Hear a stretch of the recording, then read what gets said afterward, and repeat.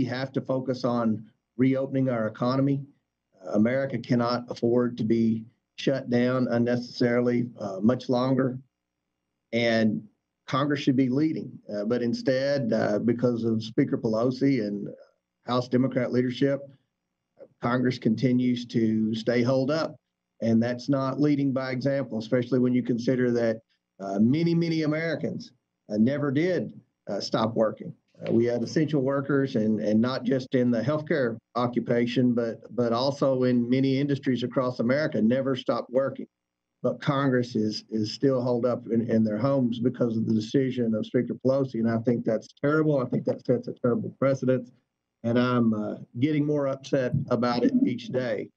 So now I want to begin with my questions for Ms. Grimm. Ms. Grimm, in your report, you said there was a widespread shortage of PPE. According to a recent Homeland Security report, China had been limiting the export of PPE and purchasing large quantities of PPE for months while hiding the severity of the pandemic.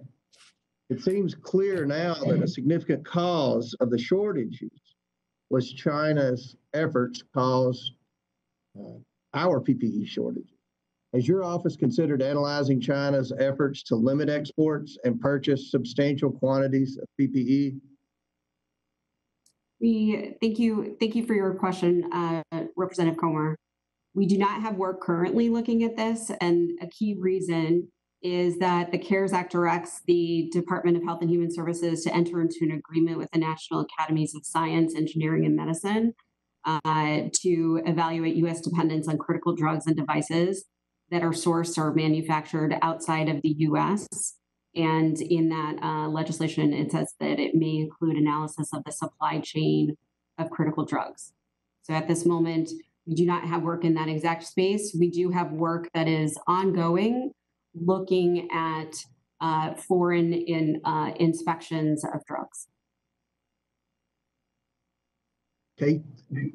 The president had already been working with the private sector to manufacture more PPE for nearly a month prior to your report's release. Why did you not include the ongoing efforts by the administration to address the PPE shortage caused by China? Thank you for that question. So the report used was really designed to be a quick snapshot of what was happening on the ground in hospitals. And we interviewed hospital administrators. Again, we had an 85% response rate. It was based on a prior survey methodology that was used for an Ebola response. And the only entity that we did interview for that report, and I will note that that report the start notice was issued on March 23rd. We had a report out on April 6th. And it is my understanding that this committee and others are looking for rapid response information with which to make decisions. So we made choices in being able to provide quick turnaround information on the perspectives of hospitals. Okay, my last question. There have been numerous public stories that the Chinese government hid the severity of the pandemic early on, and the World Health Organization enabled them to do so. Did the delay in understanding the severity of the pandemic cause a delay in the administration's ability to respond? We do not have current work looking at that. That would fall into that general idea of response and timing. Now we believe is not the time to be looking at issues like that. That falls into our effectiveness category. So our strategy, as I articulated earlier, protect people, protect funds, protect infrastructure, and ensure effectiveness. So we'll look back at some of the decisions and how and what actions were taken as a result of information. That would be something that we would potentially consider down the road. Well, hopefully Congress will get back to Washington and get back to work so that we can start to begin taking steps to limit our dependence on China for PPE and vaccines and all sorts of essential healthcare products that are currently manufactured in China that we would like to see begin manufacturing in the United States. Madam Chair, I yield back. Thank you. Next, we will go to Mr. Raskin. Mr. Raskin, you are now unmuted.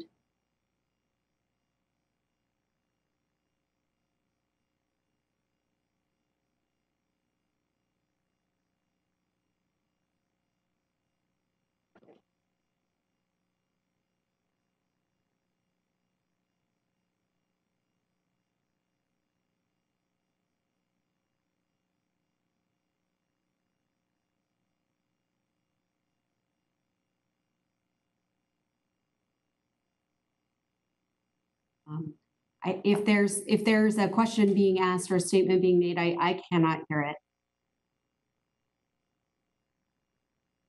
Okay, I think Mr. Raskin is having some technical difficulties. So we are going to move to Mr. Sarbanes for now. Mr. Sarbanes, you are now unmuted. Ms. Grimm, can you hear me? Yes. Excellent. So I found this description of inspector generals, which I just wanted to read real quickly. A U.S. federal inspector general is the head of an independent, nonpartisan organization established within each executive branch agency assigned to audit the agency's operation in order to discover and investigate cases of misconduct, fraud, and abuse, and other abuse of government procedures occurring within the agency. And I just read that because, frankly, I don't know that a lot of members of the public actually know what an inspector general does, but also because that description emphasizes a point that you've made and that a lot of my colleagues have made, which is how critical the independence of your work is to the result we seek, and that you're really acting on behalf of the public when you conduct that. And that's why these protections that we've talked about in terms of how the inspector generals operate, how in this instance you operate, that you're able to maintain that independence, be protected against retaliation and other sort of political maneuvers. So we're going to continue as a committee to insist on your independence, and we thank you for carrying out your job with that particular mission in mind. I did want to talk a little bit about process because it's really important for us as committee members to make sure our expectations of what you can do and how quickly you can do it is in line with sort of what's possible and the reality of it. So obviously you have categories of review within HHS, whether it's the Strategic National Stockpile or it's nursing home shortages of PPE, how hospital dollars are being distributed, whether that's being done properly. Can you tell me real quick how much of the broad-based review that you undertake is tied to sort of an initial work plan that you draw up ahead of time, and how much is it in response to issues that come up, specific issues that get raised, and that I guess could happen through press accounts of things that are going on, whistleblower complaints that may get filed, issues that members of Congress bring up. Can you tell us kind of how you allocate your time and focus between those two baskets of response? Thank you for your question, Representative Sarbanes. I think you're very well informed in the various ways that information might come to us. All of the above is the way that I would answer that question in terms of the way accounts or possible issues might come to us.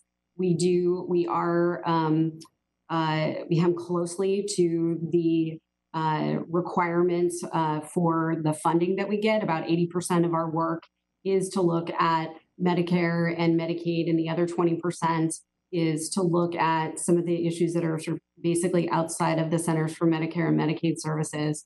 We, of course, if we're made aware of an issue, for instance, abuse and neglect in a nursing home that we see in a newspaper, we would follow up on that appropriately. We consider input, of course, from Congress, congressional requests from the department as a result of the reports that we do and issues that we find and following up on them. So there are a variety of ways that we come to an idea. We have an incredibly rigorous work planning process. We, on a weekly basis, bring together what I refer to as our sort of board of directors here in OIG, which is a multidisciplinary team that consists of our head of investigations, our head of audit, our head of evaluation and inspections, our management and policy team, and our data experts, to deliberate on possible ideas, whether it would be a good investment for OIG, the opportunity cost for doing one thing versus another.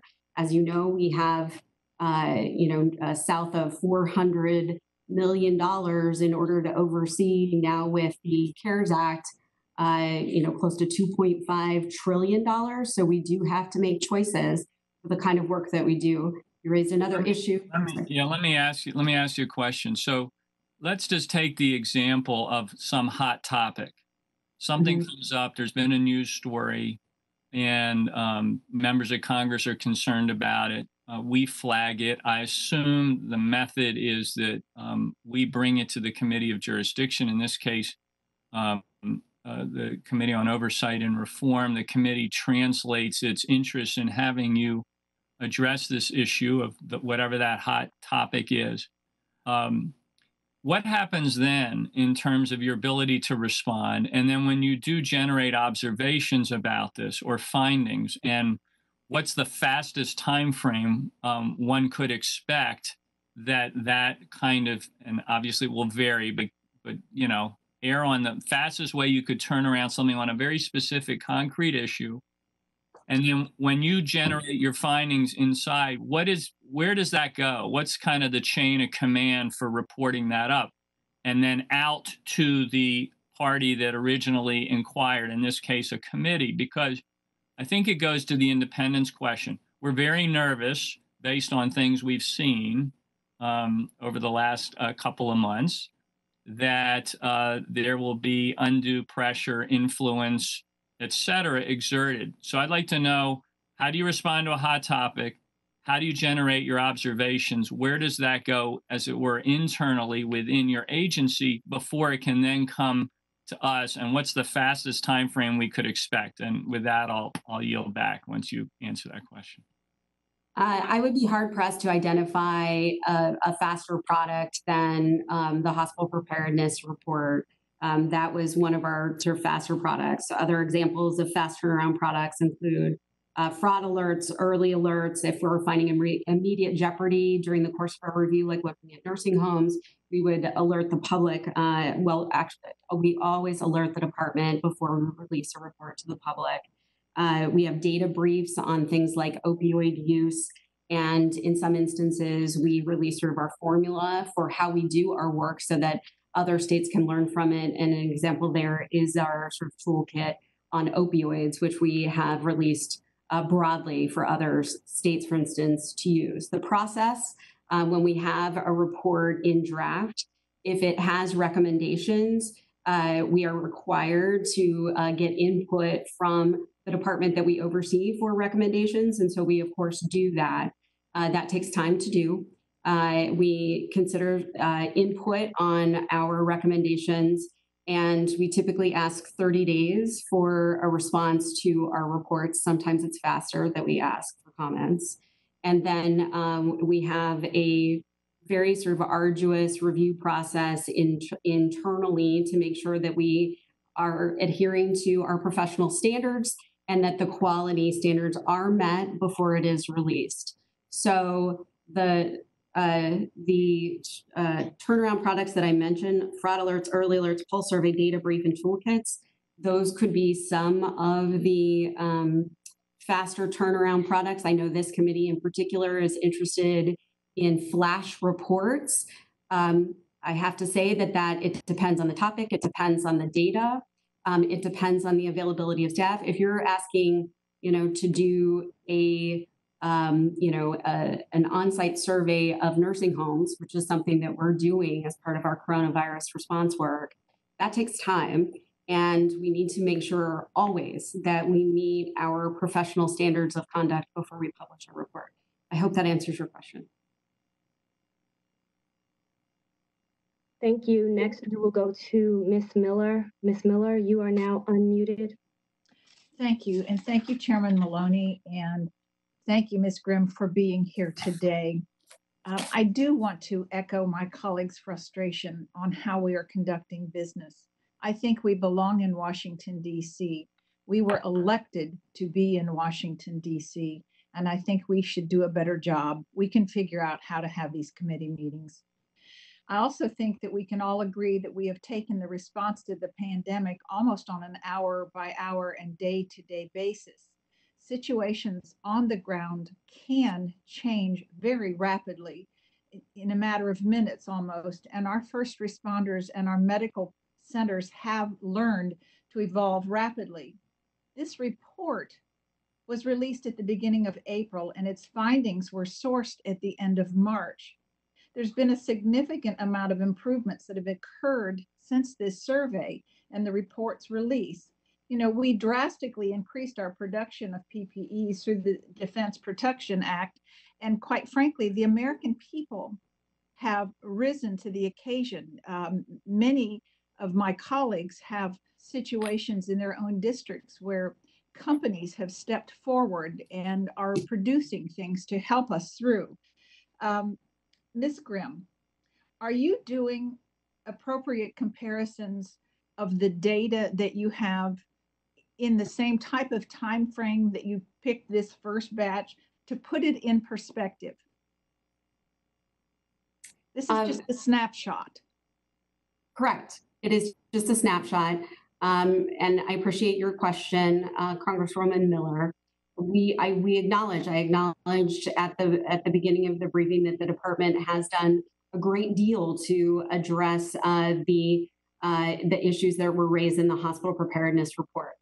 Steps to address protective equipment, ventilator shortages, including by entering into contracts under the Defense Production Act. They've also addressed hospitals' financial shortcomings by approving advance payments to Medicare providers and distributing relief funding. There has been a tremendous amount that has been done since that snapshot report, March 23rd through March 27th.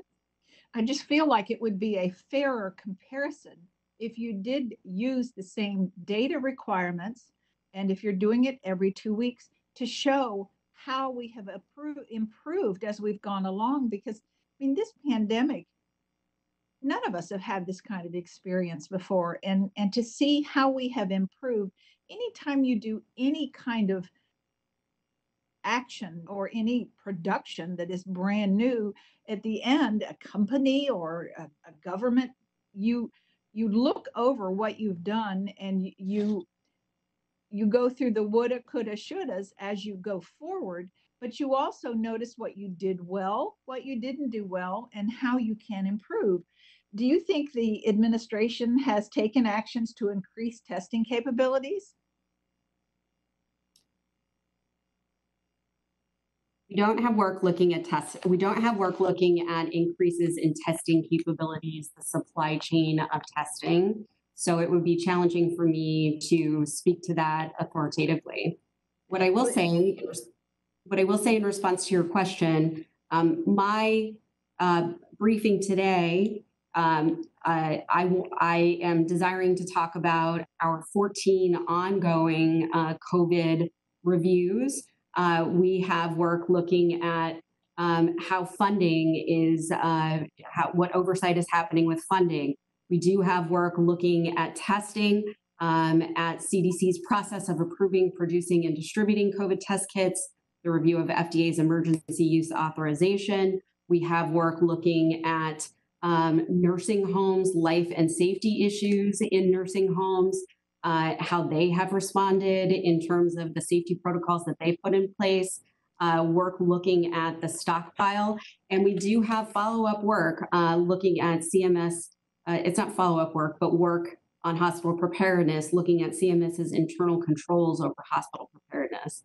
The report that we did on March 23rd through the 27th, that was published on April 6th, was the right report to do at the time, given where we were at. We do not have that exact methodology happening, looking at hospitals as follow-up. We have other work that we have moved on to do, but I acknowledge the department has taken steps to address a lot of the issues that were raised in our report. And I think that's fair. In my town of 50,000 people, we had free testing this past weekend. And I know the health department was disappointed. The first day, only 600 people showed up for free testing. So, we're all learning as we go on. And, I appreciate what you're doing. And I think we just need to be fair and continue to get better at what we're doing. I yield back my time. Thank you. Thank you, Ms. Miller. Next, we will go to Mr. Raskin. Mr. Raskin, you are unmuted. Thank you very much. Ms. Grimm, thank you for your report and your presentation. It's May 26th, and we have now lost nearly 100,000 Americans in this pandemic crisis. More Americans than we lost in the Vietnam War, the Iraq War, and the Afghan War combined. We have 38 million Americans thrown out of work, unemployed right now as a result of this crisis. 1.5 million of our people have contracted the disease at some point, and the numbers might be as much as double that because so many people have not been tested who actually ended up getting it. I can only regard with amazement some of the self-righteousness of some of our colleagues. When Obama was president, we had a pandemic crisis with the Ebola crisis, and we lost 2 Americans.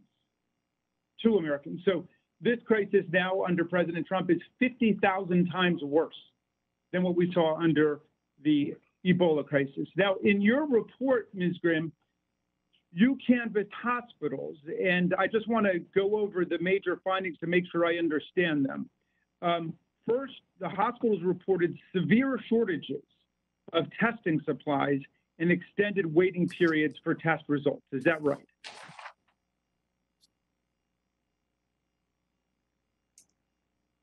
Hospitals reported their most significant challenges centered on testing and caring for patients with COVID-19 and keeping staff safe from infection. Okay, I mean, I'm just quoting from the report that there were severe shortages of testing supplies and extended waits for test results. I see widespread shortages of PPE, difficulty maintaining adequate staffing and support staff, difficulty maintaining hospital capacity, shortages of critical supplies, materials, and logistic support, citing IV therapy poles, medical gowns, linens, toilet paper, cleaning supplies, and so on. Now, did you make any conclusions as to why they were experiencing these chronic shortages, these severe shortages in the materials they needed to respond to the crisis? No, we asked what their challenges were. We asked how they were dealing with it, and we asked what they needed for assistance, for federal assistance. Gotcha. So you had a limited scope there. So are you going to look into the question of whether the HHS or CDC have actually been directing the allocation of these resources? Are you going to look at the question of how the supply chain is broken down? We don't have work at this moment looking at supply chain issues. While we do have work that is going to be looking at an audit of the Assistant Secretary for Preparedness and Response operation of the Strategic National Stockpile. So we are looking at that aspect.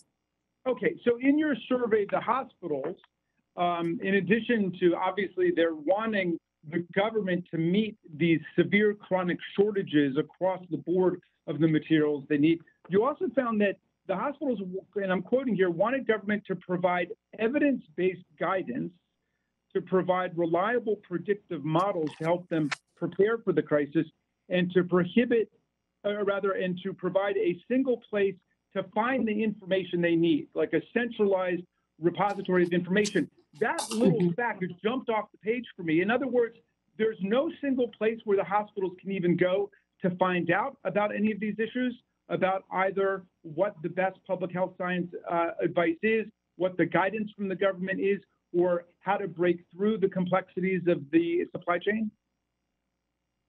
We did report that that's what hospitals were telling us. And if there's, generally one outstanding recommendation related to emerging infectious disease, it does touch on the need for coordinated guidance. Yeah. Well, look, I'm assuming, because there was nothing in the report about, but I will ask you whether any of the hospitals were complaining about the Chinese government interfering with their ability to obtain the supplies that they wanted. It seems like some of our colleagues want to try to now point the finger at China, which is fascinating to me because I count at least 37 different statements by President Trump in January, February, March, and April praising the Chinese government and defending the performance of General Xi here. So there's a lot to fault with China's performance in this matter, especially their suppression of the truth early on and the doctor who was trying to blow the whistle. But President Trump seemed to be defending them and praising their conduct from the beginning. But I'm just wondering, did any of these hospitals actually complain about the Chinese government's inability to provide them with the materials and the equipment that they need? Not that I am aware of. Okay.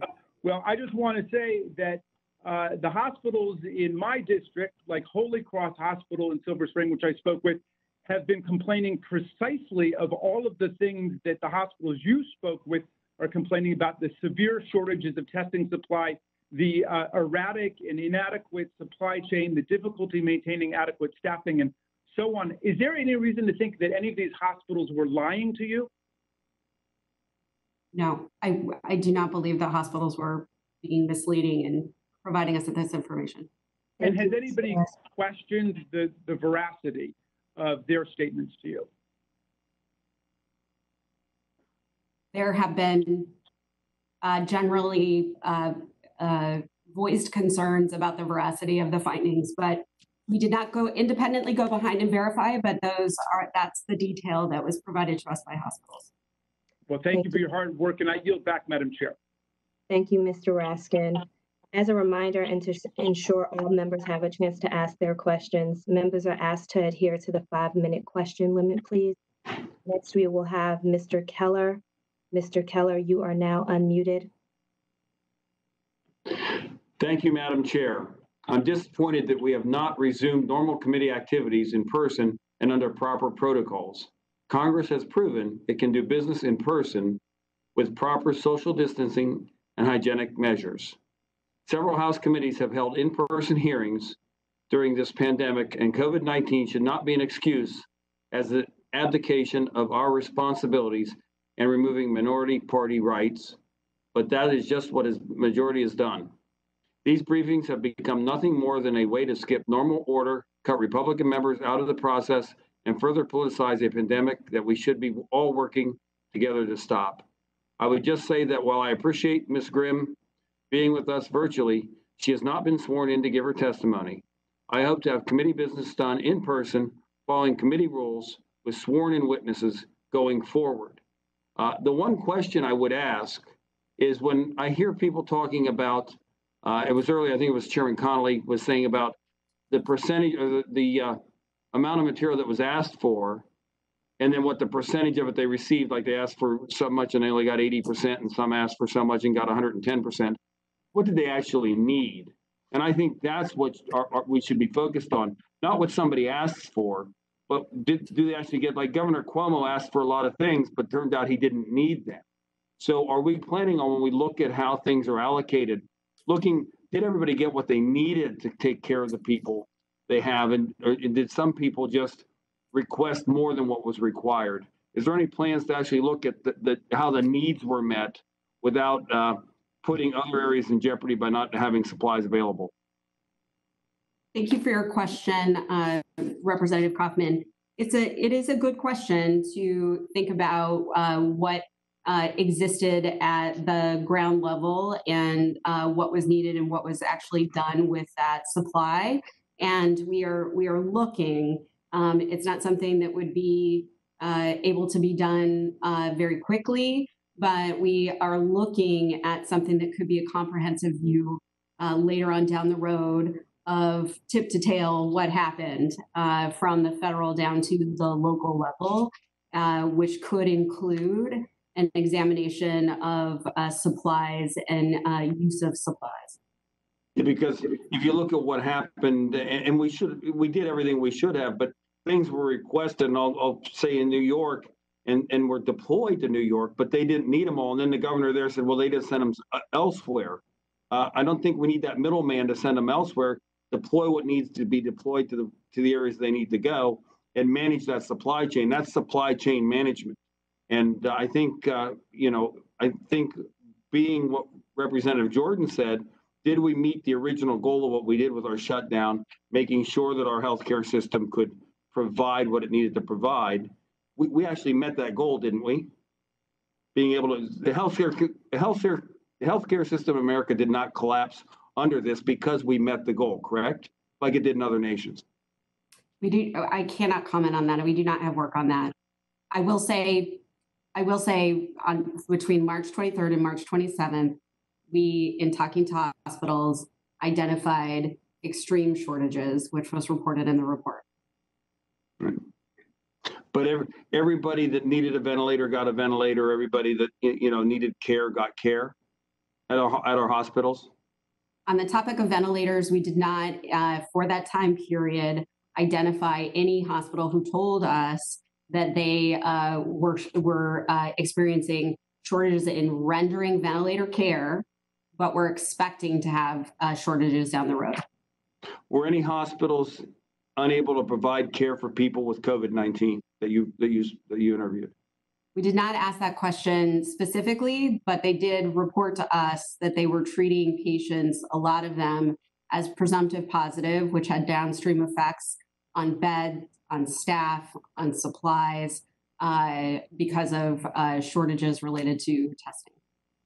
Did any hospitals run out of beds or places if they needed to hospitalize somebody for COVID-19? I don't have that answer at the tip of my fingers. So we're not aware of anybody that needed care that didn't get it. We did not ask that question in that way. But if we're trying to find out how we did as an agency to provide care for American citizens and people that might have COVID-19, wouldn't they be good questions to ask? So again, that report was meant to be a quick turnaround product. We asked 3 questions. What challenges are you experiencing? What are your mitigation strategies? And what do you need? Okay, I yield back.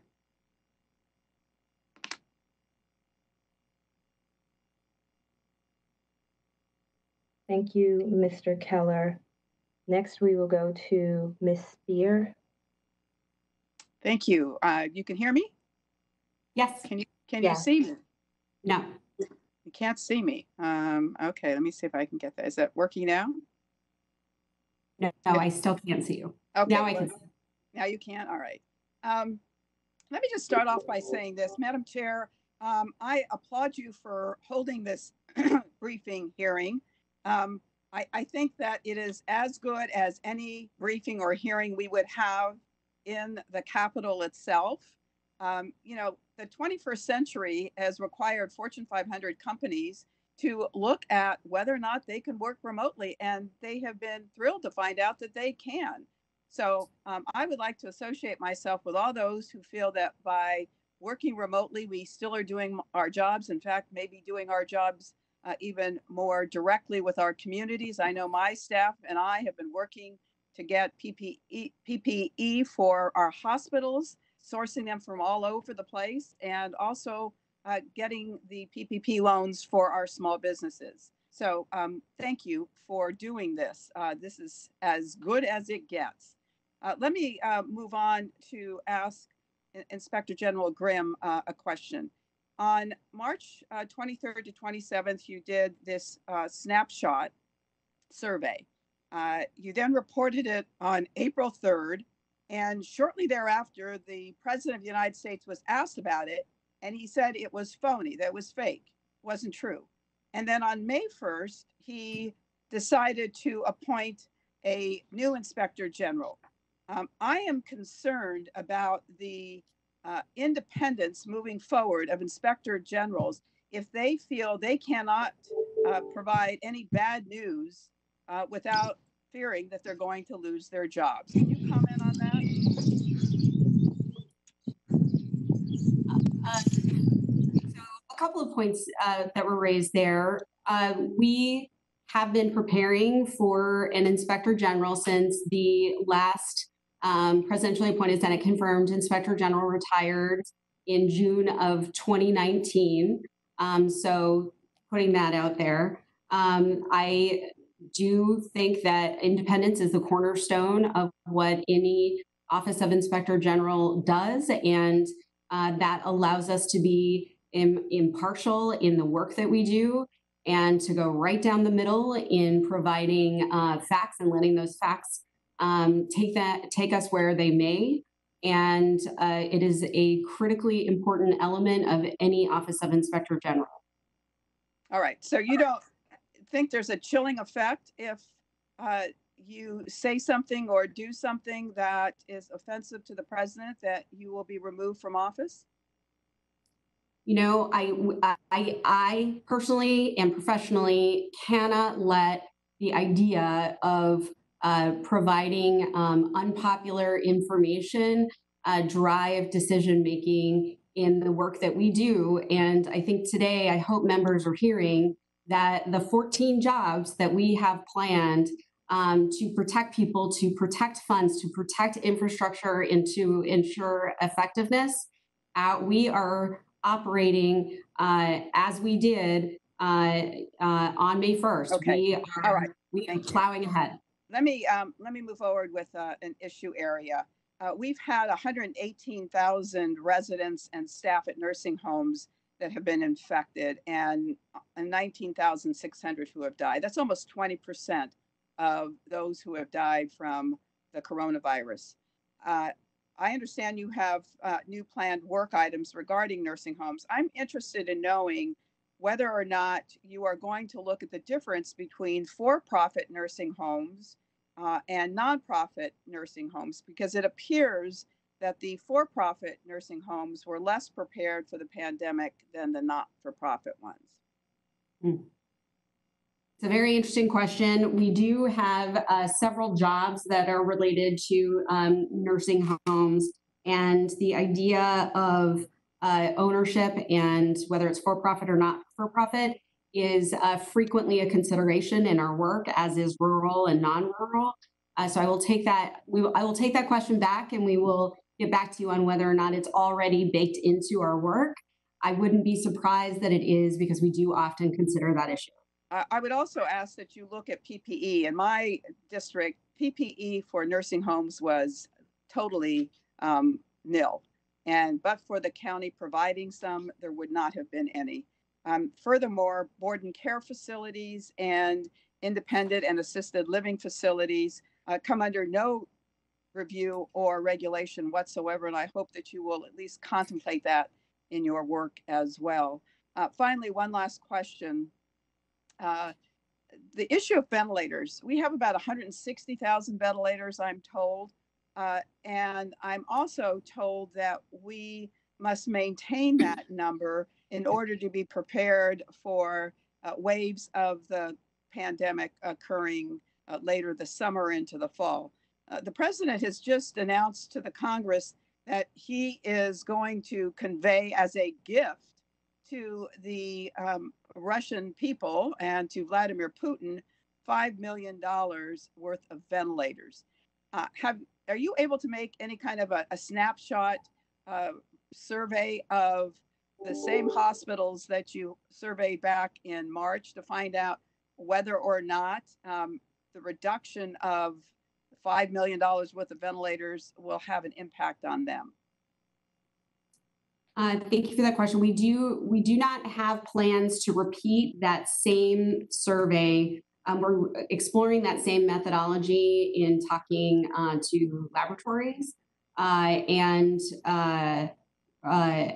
for ventilators. Again, I think the closest piece of work that we have is the audit looking at the strategic national stockpile. But that's the work that we have ongoing. I would also point you to, you mentioned independent living facilities.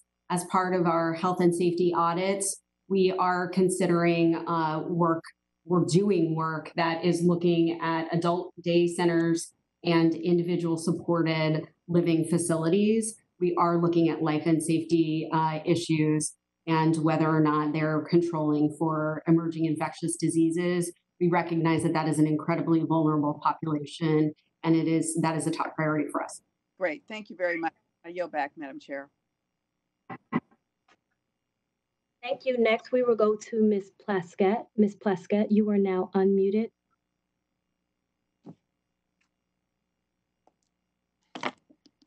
Thank you. Can you hear me at this time?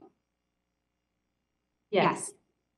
Hi, good morning. Thanks for taking some, this has been a lot of questions and a lot of information has been conveyed about how the country is responding to this virus and the support that's being given to hospitals and throughout the nation. I'm concerned about those hospitals that are very rural. And while we have seen an immediate request for PPEs and ventilators in those areas that are more metropolitan, are you all keeping aside those things that you believe will be necessary if there is an increase or if the numbers increase in areas that we have not seen already in the United States?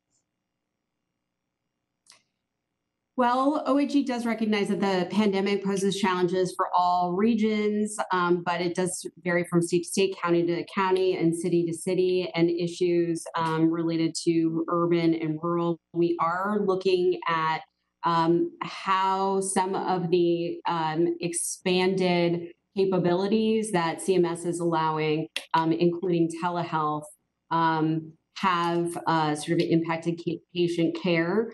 In particular for rural areas, looking at audio-only telecare. And we're, as I said earlier, mindful of urban and rural issues in a lot of the work that we plan and that we do. So I'm, of course, going to bring it home to the Virgin Islands, where we're concerned, of course, if we should have a surge in cases or there be a second wave. Our Department of Health and our governor have done a good job in making sure that there's been sufficient social distancing, taking care of our elders.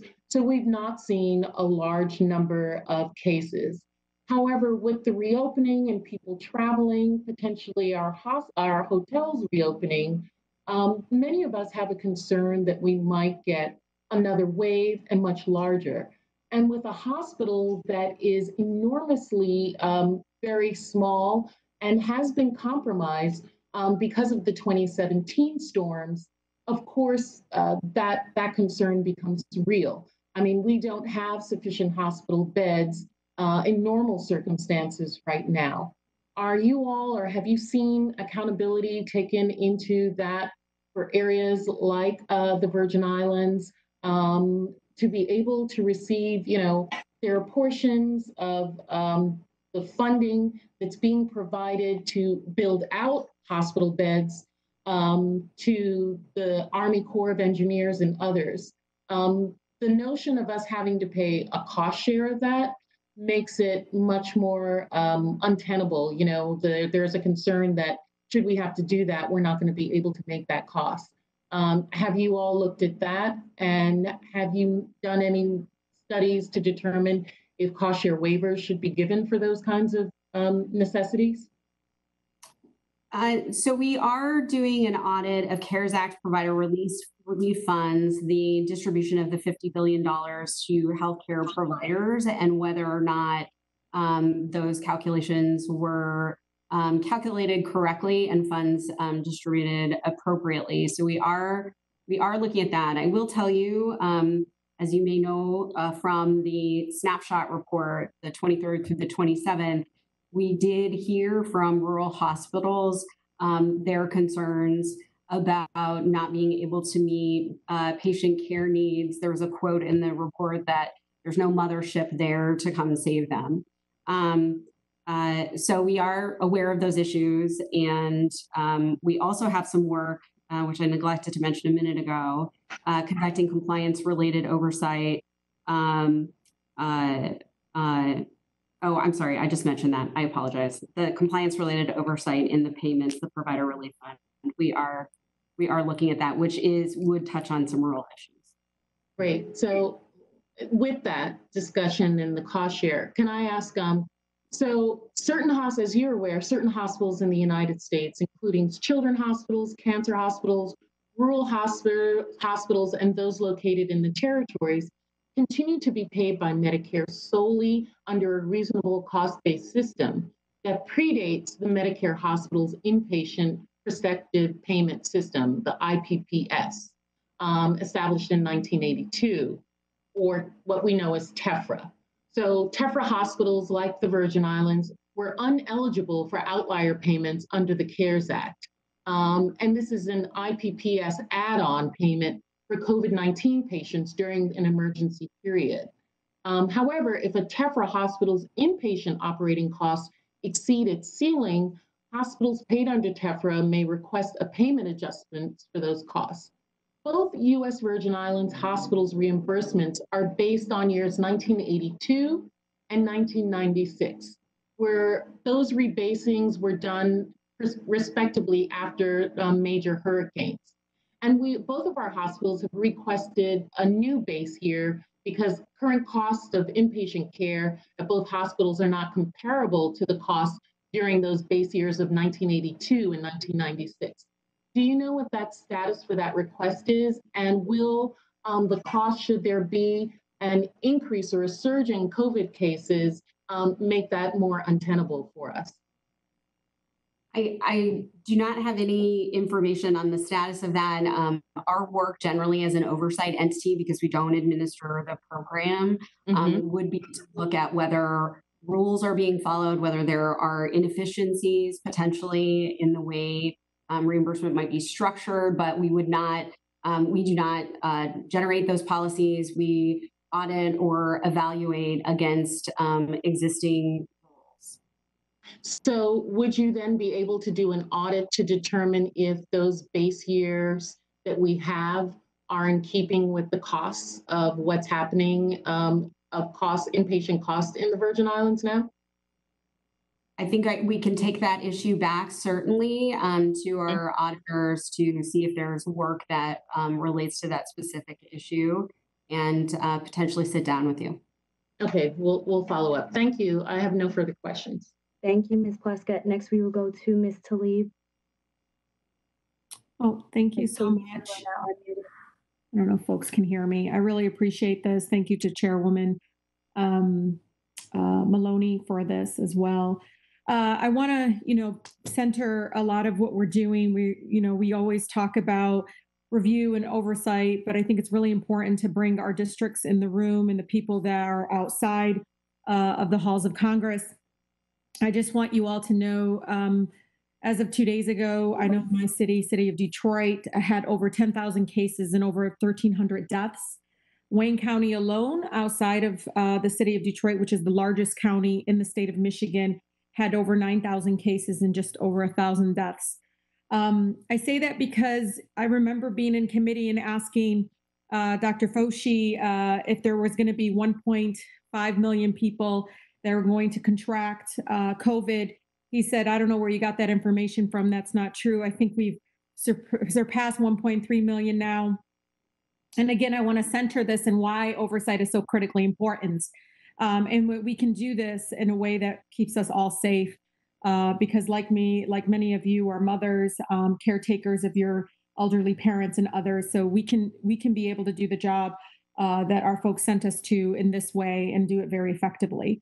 The question I have for you, Inspector General, is, one of the things that's happened with HHS's distribution, they call it the Provider Relief Fund, is that HHS reported that it distributed $50 billion to facilities and providers across the country based on their prior Medicare reimbursements and share of net patient revenue. When we took a deeper dive in my district on this particular issue, HHS had distributed about 30 billion in the first batch of public health and social services emergency fund.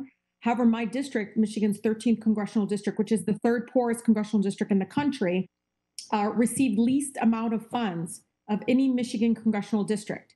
My district received 27 million compared to up to 138 million in other Michigan districts, which are much more wealthier, have some of the largest, hospital like headquartered and so forth. And again, looking at my district and seeing again, having I think the youngest person to die from COVID is a 5-year-old girl in my district. I just really would love for you to explain, Ms. Grimm, to me, does the hardest hit district in Michigan and one of the hardest hit in the country can receive the least amount of funds of any congressional district in the state? And I have a follow-up question, if I may. Thank you for your question, Representative Tlaib. And I know your state has been particularly hard hit by the COVID epidemic, and we are very, very mindful of locations and providers that have been hardest hit by the epidemic. And we have done our level best to make sure that we are meeting providers and communities where they're at. For the audit that we are doing of the Provider Relief Fund, we are looking at whether rules were followed in the calculations and whether they were distributed according to those rules. We are not second guessing how those formulas were arrived at as part of the work that we are doing. Shouldn't the HHS IG evaluate the substance of the method that was used that favored some of the larger, wealthier hospitals? My staff had sent me and showed me some of the most wealthiest for-profit, corporate kind of really centered-led hospitals got 50 billion compared to some of the smaller hospitals that I have in my district, that are, some of the hardest hits. Are we going to be looking at the method of which, from wealthy hospitals, while the smaller hospitals with, less reserves to fall back on or continue to struggle? We don't have work on that right now. I think that could be an issue that would fall under potentially our effectiveness category. And why don't I have our team come up and talk to you about some of the issues and just hear what some of our authorities and jurisdictions are. No, I would really appreciate that. And I just want folks to know too, I hear people saying some of the hospitals are struggling now. The ranking member talked about that. But I want you all to know this is a pandemic, a global pandemic. People are dying at such a huge rate, past even what the Vietnam War, our loss of loved ones then. And hospitals are closing, they're struggling. When we have some of the sickest people right now around the country, that tells you that something's wrong with our healthcare system. Not to blame whether or not we were doing the best job we could with uncertain times and the fact that we didn't know enough about, and we still don't know enough about COVID.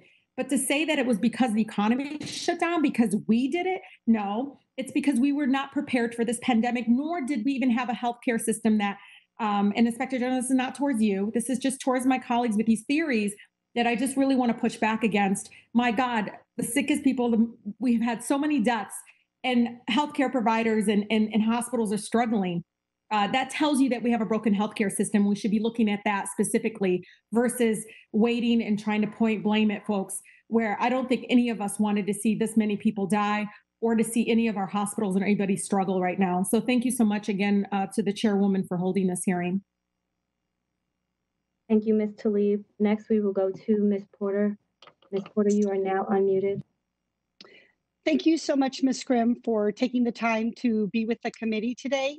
On May 13th, I sent you a letter raising serious concerns about apparent instances of political leadership at BARDA, specifically about Dr. Kadlec allowing large pharmaceutical companies' lobbyists' opinions to carry more weight than those of our nation's leading scientists. I got your response back on Friday that you are not able to discuss any potential whistleblower complaints. And I understand that, and I respect the HHS IG process. That being said, I don't believe that some of the questions can wait or that they necessarily hinge on Dr. Bright's whistleblower complaint alone. So I want to focus on just one of these questions today, which I think still gets at the heart of the concern that I raised. Dr. Kadlec, the Assistant Secretary for Preparedness and Response, has started new programs to provide funding streams and opportunities for companies to fuel innovation. These initiatives, such as ASPR Next, the Division of Research, Innovation, and Ventures, DRIVE, were intended to lower the barriers for entry for companies and to increase access to funding. But there's evidence that they've become nothing more than a funding stream for companies that can't get funds under the previously long established process. This means that our taxpayer dollars may be wasted on projects with little scientific evidence, but that have great lobbyists. Has HHS OIG conducted a review of new projects such as DRIVE, E, and ASPR Next for improper industry or political influence? And if not, would HHS OIG agree to do so? Thank you, Congresswoman Porter. I am familiar with your letter. I signed the response letter on Friday. As I stated in that letter, we are unable to confirm or deny the existence of any investigation, and that we do not discuss whistleblower retaliation matters. In response to your larger issue, we do have work that we are discussing internally now that has not been announced, that we're still deliberating over. So sort of in the pipeline for deliberation, looking at award procedures for research and development contracts from FY 2017 through May 2020 using the BARDA appropriations. And I think wonderful. So that's on the list of potential projects that you're taking to your team to discuss. And so how would the American public learn of when a decision, and this committee, how would we best learn of what you've decided to proceed with for an investigation and the potential scope? Would that go on that list of the 14 projects that you described earlier in this hearing? So I want to be careful with the language. I would not characterize the 14 possible reports that we're doing, the jobs that we're doing, as investigations. Those would be audits or evaluations. Transparency and sunshine is core to what OIGs do. And here at HHS OIG, our work plan, with the exception of certain cyber jobs, is public. So when we decide to go forward with a job, we update our work plan, and it's a living work plan, and we update it regularly. And we would reach out to you to let you know, because we know you're interested. Super. Thank you so much. I have a final question here about, I've seen that you have been alerting the public about fraud schemes related to COVID-19 on your website. You mentioned that scammers are offering COVID-19 tests to Medicare beneficiaries, mostly seniors, in exchange for their personal details, including Medicare information. And on your website, you go through a number of steps that seniors can take to protect themselves, but what proactive steps, beyond having that information on your website? People are going to find that, I fear, after they've been scammed, and they're looking for what to do. What proactive steps are you, the Office of Inspector General, taking to protect our seniors? We are in constant contact with the CMS Center for Program Integrity. We work closely. Great. Could you tell me what they're doing? Because that's actually, I'd like to hear what Administrator Verma and CMS are doing about this. Well, the first thing that any campaign related to protecting beneficiaries, it's a phrase that's been used for decades. It's guard your card, which is essentially never share your beneficiary number. And now there are new numbers that are not linked to Social Security numbers. Do not share that with anyone that isn't your doctor or providing care to you. So some of the phishing schemes where, folks are reaching out, offering test kits, sanitizing kits in return, just simply for your beneficiary number. Don't do that. Never do that. That is meant to do sort of ill, to steal your medical identity. And in some instances, we've also sort of seen it associated with some kickback schemes, but guard your card, guard your number. Okay, thank you. I hope you'll consider doing an investigation or job, excuse me. Thank you for teaching me. I hope you'll consider doing a job about how COVID-related Medicare fraud has perhaps increased during this period and what additional steps we could ask CMS to be taking. Thank you so much, and I yield back. If I could say one thing just to that, whenever we become aware of a fraud scheme, whether it's a testing scheme, a purported cure scheme, an identity theft scheme, we are working very closely with the Department of Justice and our law enforcement partners. And when we can, we put out fraud alerts, and we will continue to do that. Thank you so much. Next, thank you. I will now turn it over to the chair for closing remarks. Chairwoman Maloney, you are now unmuted. Well, first of all, I want to thank all of my colleagues and thank you again to Mrs. Grimm for being here today. As we close, I'd like to reflect on why this briefing is so important. The coronavirus pandemic is a generational crisis, and we are all in this together. If we face a second wave in the fall, as the director of the CDC and other public health experts have warned, we need to make sure that we are ready. And we need to replenish the national stockpile. We need to make sure hospitals are prepared for another surge if it happens. And as we find our way through this crisis, we will continue to depend on the HHS, IG, and all IGs to make sure our government's response is effective, efficient, and accountable. Thank you, everyone.